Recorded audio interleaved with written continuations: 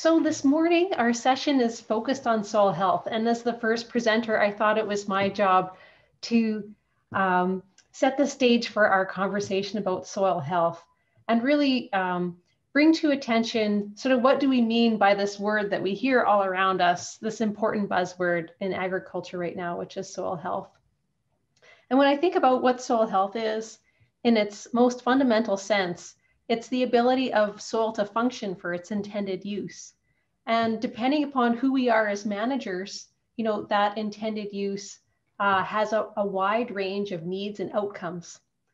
So it really is upon us to think about, to be able to articulate our goals for what soil function is. And I think that's one of the really exciting things that's changing in agriculture right now, is our attention to how we rely on soil and what it is that we count on for it to do. The way we go about measuring soil health and how well that soil is functioning ranges from the physical, chemical, and biological properties of soils.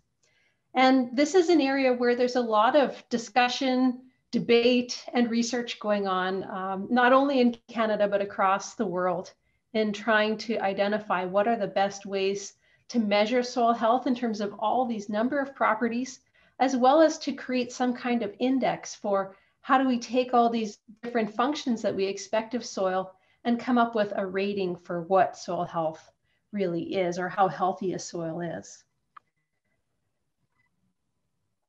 When I was preparing for this presentation, I was reflecting on the conversations I've had with several farmers and producers about what it is they need soil to do for them in their integrated systems where they're managing both crop and livestock in the prairies. And I saw some themes when I reflected on my conversations with these growers. They were wanting soils that could produce, productive and nutritious forage and grain crops.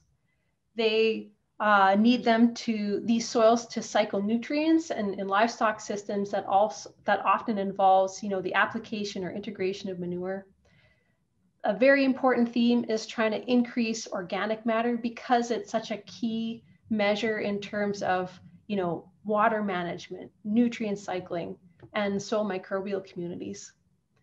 Another important goal is to protect soil as a resource in terms of reducing water and wind erosion and increasing infiltration. So, on the prairies where precipitation is an important limitation that we're dealing with all the time, having a way to capture that resource and store it in the soil. Increasingly, farmers and producers are articulating their goals about supporting microbial communities and also reducing soil compaction. So these are some of the goals that I think I hear from the producers that I talk to. And of course, having your goal for soil health is really important. I think one of the places where many of these, or one of the new buzzwords that I hear increasingly on the prairies that coalesces many of these goals for soil health together, is the new term regenerative agriculture.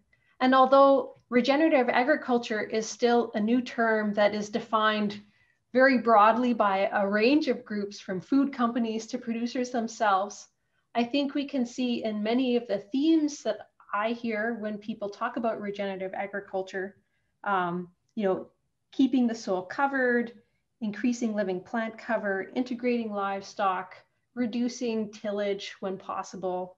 And I think I'm just repeating myself here for the last one, but keeping the soil covered, armoring the soil with covers, really ties into the next topic that I want to introduce, and that is cover crops. So cover crops are being adopted on the prairies because they're helping farmers to meet their soil health goals, which are really a step towards, creating new integrated systems for both crop and livestock production.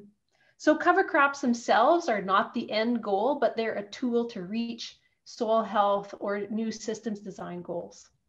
So what are cover crops? I mean, cover crops can look like the cash crops that we grow. It's the reason, the intention for growing this crop that's shifted. So in its simplest definition, cover crops are really just any kind of crop that we grow where the purpose isn't to, harvest a grain crop. And And so the intention is important when defining, but the places that we're using cover crops or the way that we manage these crops is really variable. You know, the one way that I think about cover crops, which is sort of flipping things on its head, is, you know, we often think about how we manage soil to achieve productive crops. And cover crops is sort of flipping that around, where we've started to think about how can we use plants as a tool to manage soils. And so that's another way that I define what cover crops are. It's a tool to help us manage an outcome, either for our soil or our cropping system.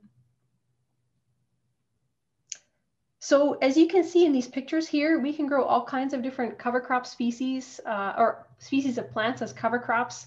They can be, you know, the kinds of plants that we grow as grain crops that are easy to access and are affordable.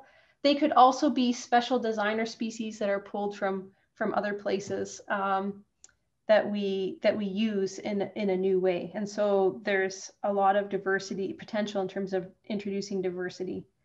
You can also see in some of these pictures here, especially the bottom picture, where we can grow cover crops across an entire field or in just a targeted section of a field. So because there's so many ways to use cover crops, it's important to have your goal in mind when you start making a plan for cover crops. And when I start talking with students or producers about using cover crops, they're often coming to me saying, you know, what's the recipe that I can follow that's going to make this work for me on my farm? And the conversation that we usually end up having is more like a game of cards rather than a recipe, where you need to take stock of what it is you have in terms of windows for growing cover crops, and then think about what your goals are and start matching up the plants, the window, and the management that you have available to you to try and reach your goal. So it's hard when it's based on knowledge and skills. It takes people to talk to in order to start learning this area. And I think that having those networks are going to be really important for the success of cover crops on the prairies.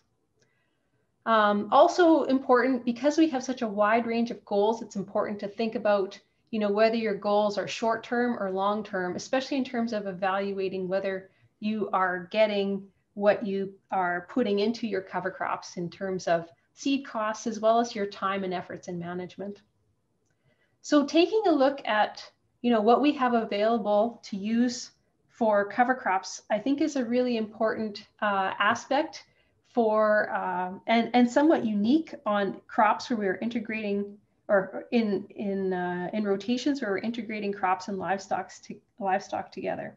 So on the prairies, we have sort of two major windows for growing cover crops. The first one that I'm going to talk about is where, you know, livestock producers are really moving ahead quite quickly, and that is full season cover crops. So this is intentionally taking a year out of grain crop production and growing a cover crop during that year. It's often used as a source of annual forage and grazed.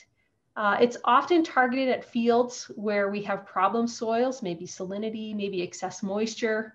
It's often, full season cover crops are often a solution that farmers are using to bring fields that have been too wet for planting back into production for the next year. We're also familiar with full season cover crops in terms of green manure crops that are often used in organic systems to build nitrogen or to mobilize phosphorus during a year when grain crops are not being produced. So this is an area, full season cover crops are an important aspect for livestock systems where they have grazing opportunities. Probably the newest paradigm for cover crops on the prairies is thinking about the shoulder season window for cover crops. So these are cover crops that are grown after a major cash crop is harvested. So these are, you know, the end of the growing season after harvest, where there's still some time and space to utilize resources in order to provide cover and protection of the soil, and also to feed soil microbial communities at a time in the year when they're not used to having much plant resource available to them. So we can really send, you know, the energy that we can collect and sugars that plants photosynthesize from the sun and send those down to those microbial communities. One of the big challenges we have on the prairies is being able to establish shoulder season cover crops. And so intercropping is often a solution that, you know, cover crop innovators are using right now to integrate shoulder season cover crops. And often, you know, these shoulder season cover crops are either terminated by freezing temperatures, which we can usually rely on the prairies, or by terminating them in the springtime. So in terms of where are we seeing cover crops being used in systems that integrate livestock in the prairies right now, I reflected again on the conversations that I've been having with students and producers about cover crops in their systems. And I think there's some important themes here. The first picture, labeled number 1, is a picture of, you know, livestock out grazing. And these could be either full season cover crops or shoulder season cover crops.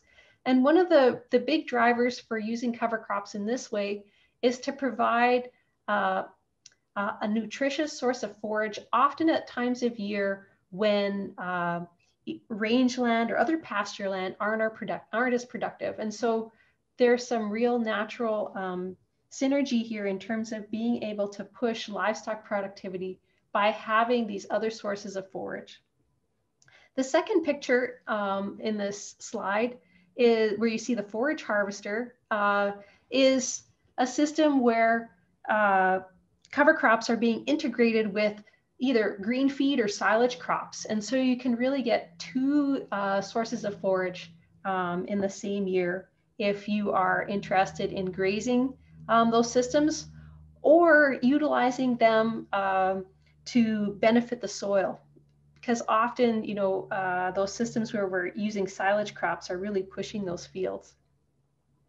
The third picture here, also connected to maybe situations where you have confined livestock integrated into a grain system, is having a time and a place where you can apply manure. And so this is a field that a picture I took in a field where the farmer who didn't have barns as a part of their farm, but that were contracted for manure application by other neighboring farms, always had a field that was available whenever he got the call. And having living plants growing was important to this producer because for him, it meant that he wasn't going to, because the manure application was dependent on someone else's timeline, he felt more confident that there wasn't going to be soil compaction during that manure application. And that had value to him in terms of his grain system that he was managing.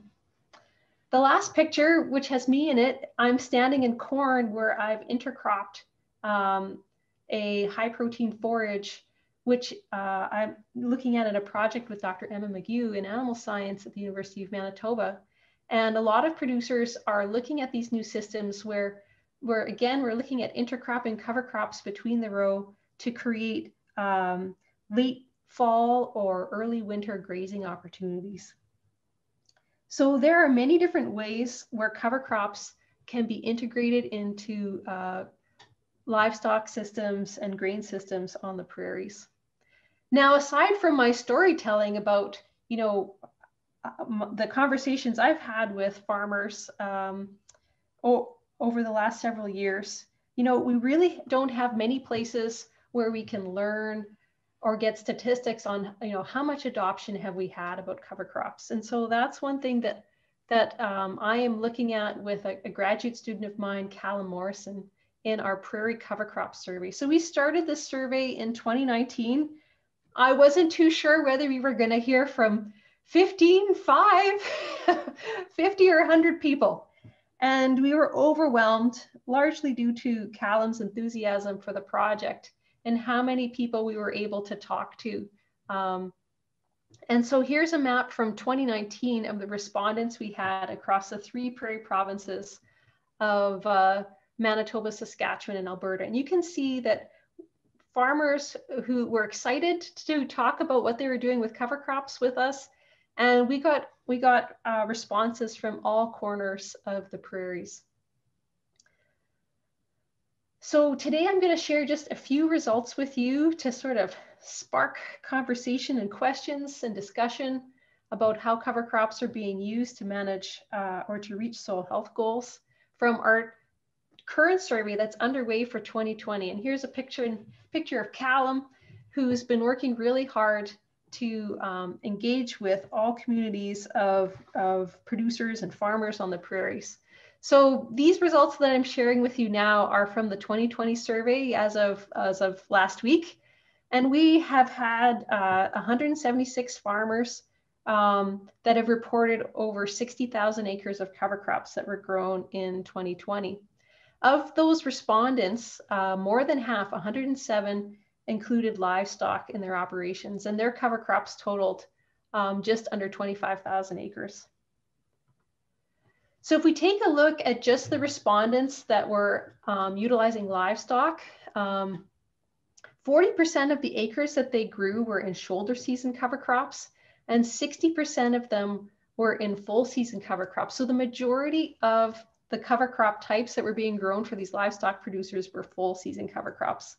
And it's interesting to take a look at where these farmers are using these different types of cover crops. So if we look at the graph on the left, where we've got shoulder season cover crops, so those that are, usually in the fall or the early spring, the majority of those acres are in Manitoba, where again, Manitoba has more moisture, a little bit longer growing season, so that also sort of ties in that story together. If we look at the full season cover crop graph on the right-hand side, there we see the majority of the acres are in Alberta, where we tend to have more beef production. So it's interesting to see the type of cover crop that's being grown is definitely influenced by where you are and what kind of system and what kind of livestock you have. So if we take a look at, what kind of livestock farmers that have been, these early adopter farmers that are growing cover crops have, as we were expecting, the vast majority of them have cattle, but we also have representation for livestock operations that have animals in confinement, like chickens, pigs. We also have, an important group of sheep and bison farmers, as well as we have a few dairy producers. So through the rest of these graphs, you can keep this in mind in terms of the respondents that we have, where I'm comparing, and now in a series of graphs, the responses to our survey questions for the groups that have livestock, and then the groups that don't have livestock that are in red. So thinking about that green bar there is the group that have livestock. So one of the questions I wanted to know is, how long have these producers been growing cover crops? And from these results that you can see here, the majority of them have been growing cover crops for less than 5 years. We have some with as much as 10 years experience, but this is a really new. Our conference today is talking about new and changing things in agriculture, and this is for sure one of them on the prairies. A really great question that we asked was, what kind of benefits do you see on your farm from using cover crops? And in fitting with the theme for this afternoon's session, improving soil health, increasing biodiversity, increasing organic matter, increasing infiltration are among the highest reported observed benefits by farmers themselves. How long did it take to see those benefits from cover crops was a really interesting question to ask as well. I mean, this is based on people's observations. This is not based on, going out and measuring, or if they measured, their own personal measurements. So in their own point of view, farmers see benefits in just 1 or 2 years from using cover crops. There's also a group that reports that there is no benefit that they have observed yet. But I was quite surprised by how clear the signal was that farmers see benefits from cover crops in prairie systems. One other aspect that I wanted to bring out today, as we were talking about soil health, and the last major push for soil health on the prairies was where we were looking to reduce tillage on the prairies. And so it's interesting to see that introduction of cover crops also relates to the amount of tillage that's being practiced with soil. So I asked the question, with cover cropping, how has your tillage changed? And almost half of those respondents said that that there was a significant or a slight decrease in tillage as a result of introducing cover crops into their system. So there's lots of things that we could talk about from this survey, but I thought that those were some of the highlights that really focus on the connection between how cover crops are being used in integrated crop livestock systems on the prairies. And I think in summary today, you know, from my point of view as a professor and someone who's talking to farmers about cover crops and asking farmers to participate in research through this survey, we're learning that cover crops are being adopted on prairie systems and that they're being used as a tool to reach soil health goals. If there are any producers here that are interested, they can still participate in our survey until the 1st of April. And we are asking farmers to participate that have grown cover crops or are interested but haven't grown cover crops yet. And I just want to acknowledge too that, you know, this information is made possible because of the support of organizations like Western Grains Research Foundation, the Canadian Agricultural Partnership through Manitoba Agriculture, and the support of General Mills. So I'm looking forward to the other presentations in this session and our panel discussion later. So we'll see you then.